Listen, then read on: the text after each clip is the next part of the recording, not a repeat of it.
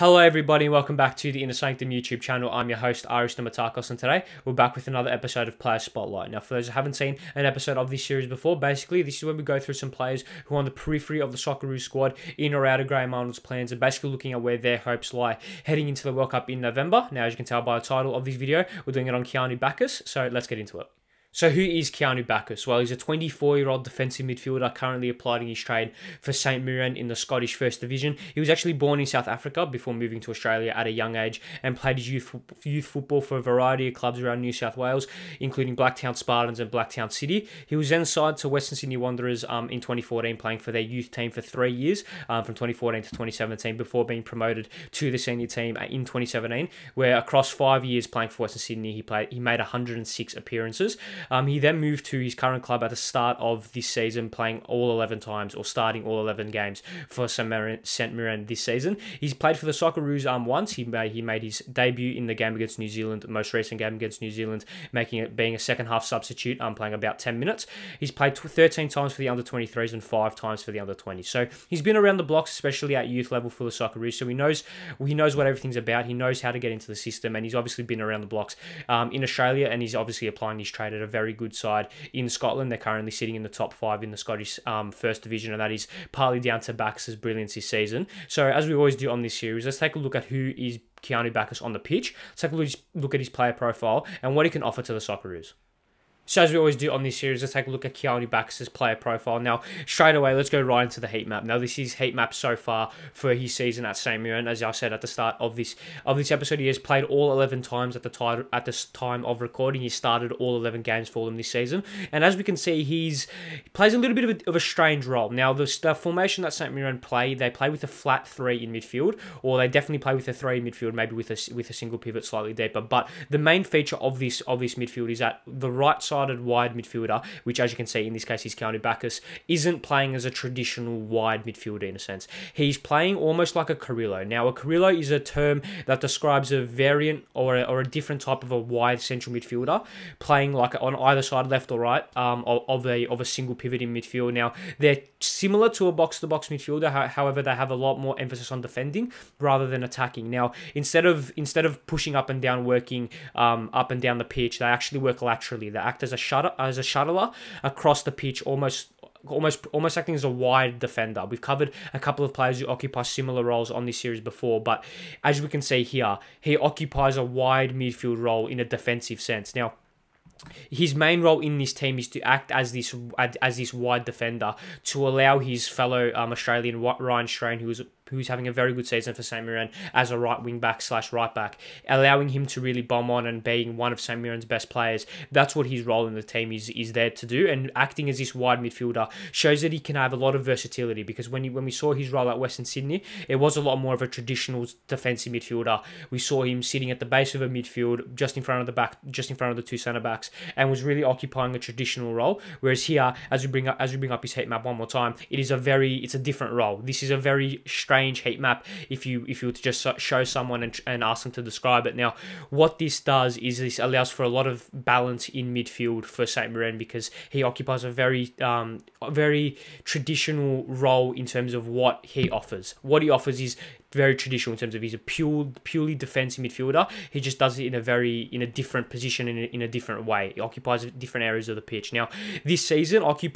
because of this role he's occupying, his main strength has been his defensive positioning, and by virtue of this, his football IQ. Now, when you play a position like this, the mental side of your game in terms of your football IQ, like I said, has to be on point, because it's a role which requires a lot of nuance and requires a lot of attention. Because if you switch off for 1 second, there's going to be loads of space in behind, and you have the trust of your fullback that you're playing alongside. You have his trust to defend him and to protect him. We see a similar role being played, or we've seen a similar role being played by Jordan Henderson for Liverpool, playing in the previous seasons, I should say, acting as that defensive shuttler for Trent Alexander-Arnold in previous seasons. Now, this is a very, very similar way in which Keanu Baccus plays for Ryan Strain. Now, this season, if you take a look at some of his stats, he has 2.77 tackles per 90, 0.96 key passes per 90, 75.4 accurate pass percentage, and 4.5 ground duels won. All of those stats per 90 this season.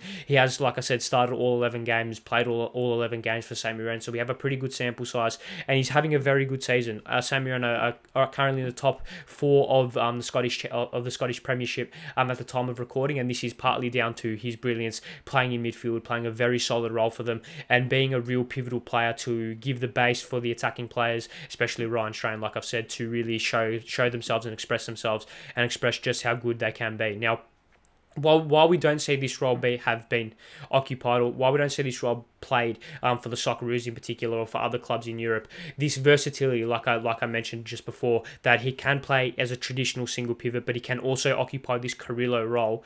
This versatility will hold him in great stead going forward. Like I said, he's only 24 years of age. He's only just coming into the period of his footballing career where he's going to be attracting some big teams coming into the transfer market, coming into the January as well. And after the World Cup, if he's able to make the squad, then we can see his stocks exploding in a sense, because we've seen in the past that Australia in particular have struggled to have a proper defensive midfielder, and with the 0.96k passes as well, he showed that he's more than just a destroyer. He can play with the ball at his feet, and that is going to be something that will attract a lot of clubs that will be attractive to a lot of clubs in Europe, because the versatility is something that a lot of clubs don't have in their central defenders, and as central defensive midfielders, I should say.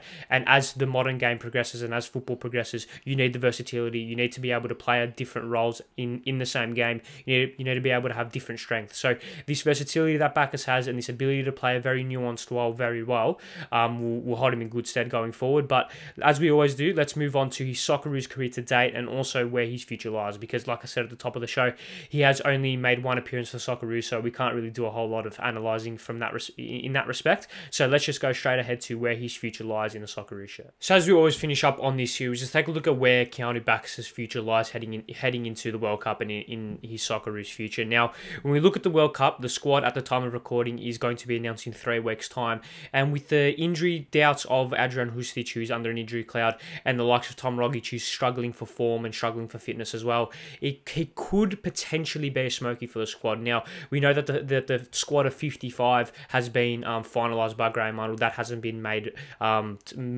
publicised to the public, I should say. So we don't know. We should assume that he's in that 55 squad based on the virtue of the fact that Australia don't really have a lot of true defensive midfielders, and the fact that he's played very well for St Mirren this season should earn him a place in that provisional squad. Now, whether or not he makes a squad, well, you got to look at the competition that he's up against. Now, Aaron Moy, who plays traditionally in that number 6 role, despite it being a very different role, obviously Aaron Moy being a lot more of a ball-playing central defensive midfielder rather than a destroyer, he does occupy that position and will probably be the first name on the team sheet, considering how well he's playing for Celtic as well.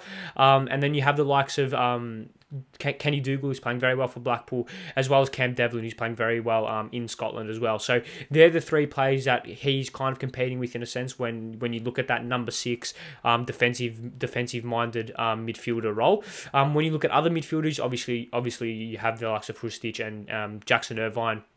These players who have been a stalwart in the Socceroos system for a long time.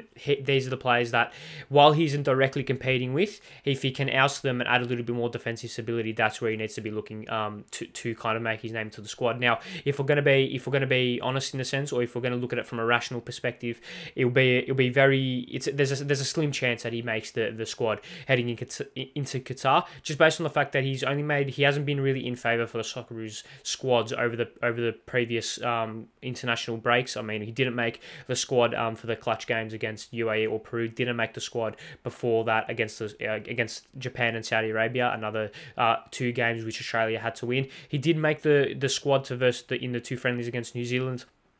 He did make an appearance, like I said, against New Zealand in the second game. That was a 10-minute substitute appearance in the 80th minute, so he only came off for 10 minutes. So he obviously isn't in favour at the moment in Graham Arnold's plans, but considering he's only 24 years of age, by the time the World Cup comes around next time, he'll be 28. He'll be in his prime. Hopefully, he'll be playing for a big club in Europe. We all know the breeding ground that Scotland is providing for some talent for some young young Australian talent, I should say. So if you can propel his career from there, maybe you can get a look in into the World Cup in 4 years' time, or even in the Asian Cup the next time that rolls around. But if he makes a squad, I think he'll be a very valuable asset for Australia. He does offer that defensive stability. He's a true defensive midfielder, which Australia have lacked for a long time. So that could be something that he could maybe aspire to in a sense, and that could be something that Graham Arnold could look to if he were to include him. But I think the amount of talent that Australia have in midfield and the amount of competition that he has in midfield, I don't think he'll make the plane for Qatar, barring any last minute injuries or form slumps or anything of that nature. But yeah, Baccus, he's still 24, still has a bright future ahead of him. I just don't think he'll make an appearance in Qatar in November, but 4 years' time, he should be on the plane if his career continues the trajectory that it's going on. So yes, that is it. Thank you all very much for watching another episode of Player Spotlight on Keanu Baccus. Make sure you subscribe to the Inner Sanctum YouTube channel, like the video, leave your thoughts in the comment section below of Keanu Baccus this season, whether or not you think he deserves a place in the Socceroos squad, as well as other players you want be given a Player Spotlight in the future. But yes, like I said, thank you all very much for watching. Subscribe to the Inner Sanctum YouTube channel, like the video. See you guys next time, and goodbye.